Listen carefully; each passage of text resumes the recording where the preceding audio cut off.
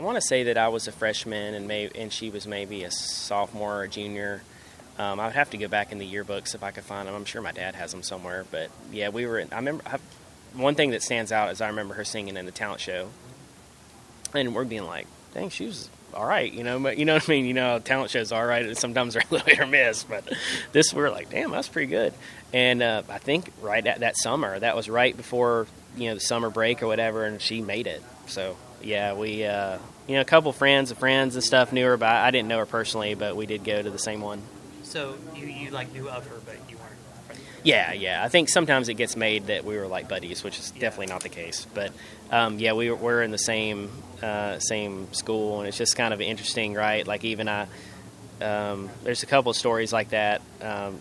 Even it's funny how it's a small world, I guess, in a way, because even I remember going to middle school, I think for a couple of years with Joseph Newgarden too, and that was funny. Like I didn't even know he raced. I don't think he knew I raced. It was just kind of funny coincidence looking back on it now.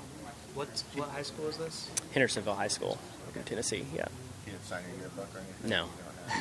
No. I would have already sold it by now. Yeah.